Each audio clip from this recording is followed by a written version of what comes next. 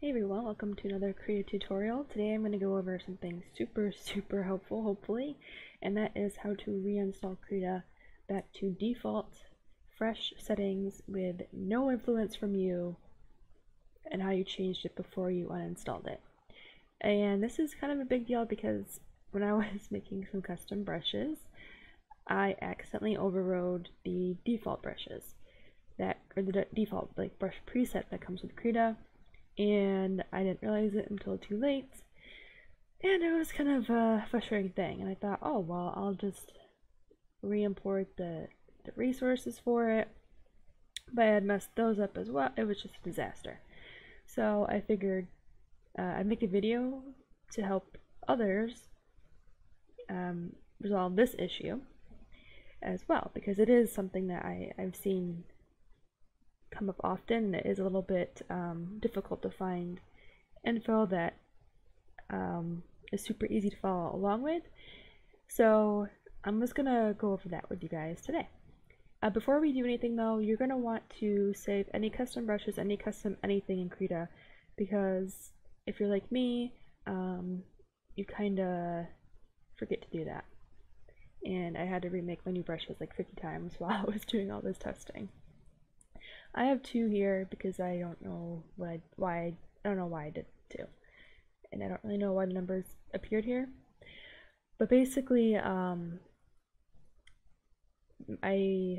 created a bundle. So let's just test one. Let's say create new bundle and test custom bundle. So anything you want to add to it from your brushes, your brush presets, gradients, patterns, yada yada yada, add to it here. So whatever the heck this is, go ahead and add it. Add that. Sure. And this is like stuff that's already in Krita, but we're just pretending it's not. And then for workspace, this is mine, so I'm gonna add that in there. I'll add whatever that is, and then we can add description. So just say backup custom stuff, and then we'll save it. So it's here. And we want to make sure we can copy this and save it somewhere else. So open resource folder, and this is where it is. We can go to bundles, and then we can just copy whatever it is here. So this is test custom bundle. So we can just copy that and then paste it wherever you want. You can be on your desktop, your downloads, in your documents somewhere, whatever. Alright, and then once you have that done, you can close Krita. I don't know where all this stuff is on a Mac, but we're going to, oh, that's the wrong thing. I don't even know why I bothered clicking that. We're going to go to our control panel on Windows, and we're going to uninstall it. So find Krita, right click, and hit uninstall. And we're going to hit yes. Alright, so now that we've uninstalled it, that's great, but that doesn't mean everything is gone from it. So in the Krita manual, it lets you know where everything Krita related is saved. And we need to delete all of this. So we need to delete the configuration, we need to make sure the resources are gone, and we need to make sure, I think that's it. Yeah. Yes, that should be it. So we're going to open up our folder here. I'm just going to go to, I'm going to copy this, and I'm going to paste it into my browser here. And alright, so we're in the folder. We're going to go up one to the roaming, and we're going to just hit delete. Whoops. Hit delete on the Krita folder. That's gone. Whoops. And then I'm going to go to here for the configuration. And I'm clicking on buttons again. I'm going to paste that there. And I'm going to look for, let's see, Krita should be gone. It is. Alright, cool. Now I'm going to make sure it's just completely gone from everything. I don't want, nope. Alright, so on app data local, I'm going to delete that Krita as well. Make sure there's nothing here. Alright, and it should be completely gone. just to make sure. I'm gonna paste this stuff back in again. Cool. So if I can't find it, that means it's gone. Keep clicking the wrong thing. Alright, and just to be on the safe side, I went and searched for anything Krita related. Alright, so I'm going to go ahead and delete these. If you don't feel comfortable with it, then don't do it. But I want a completely fresh install. I don't want anything, like any temp files or anything affecting my Krita install. Because if I don't delete the temp files when I kind of like did some testing, it saved my workspace, my most recent files, all that stuff. So by deleting all of these, I was able to basically remove any info that Krita was ever on here. So I reinstalled it. Krita wasn't like, oh yeah, I remember this. It went, I don't know anything. I'm completely new. So I'm going to delete this. If you don't feel comfortable, then you don't have to. Just know that it's going to save your workspace and your most recent documents and all that other stuff. So I just made sure that they're actually like actual info files, not like my personal working files. So just make sure. And if it says, hey, I can't find this file, that means it's already been deleted. I don't know why it's not updating it. You can see here, this is not a Krita like temp file or anything like that. This is my this is to do with my actual Krita videos that I make. So I'm going to leave that one alone. So I'm going to delete everything else. So now if I close the search and I search for this again, I shouldn't get anything except this stuff here. Cool. So I save all of my downloads. I don't really delete them. So the most recent version is 4.1.7 at the time of making this video. So if you don't have that already, make sure to download it and just, you know, double check that just in case like you didn't realize there was a new update. I've already double checked like 50 times because I'm usually behind on that, and this is the most recent file or update. So we're just going to install that, and I will fast forward this so you don't have to sit here and wait. Alright, so now that Krita is finished, we see it's back and installed on my desktop. It's only saving in the same spot because it's the first open area. If I had filled that with something else, it would have gone over here. Just in case like you were wondering why it went to the same spot. So we're going to open it and take a look at our clean install of Krita. And I'll show you how to re-import the resources that you saved out of your custom stuff, like brushes and whatnot. Alright, so as you can see, it is fully custom. I'm also going to go over a few things that you might want to change with Krita. So I'm going to go to New File. As you can see, I don't have my custom or predefined image size saved. So I'm going to go ahead and make a new one first and foremost. I think it was 30. This is what I changed it to, I think. I'm going to save it as custom, landscape. Before I do that, make sure my layers are at 2. I think I did 40% gray. And hit OK. And make sure that says canvas color. And I'm going to save this. Save, and cool. And create.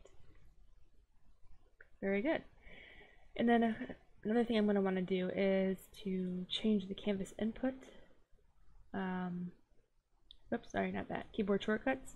Because I didn't realize this. If you hit Control T, for some reason Krita has 3 different tools identifying or being controlled by Control T, and obviously that doesn't work. So we have to. I'm going to change that.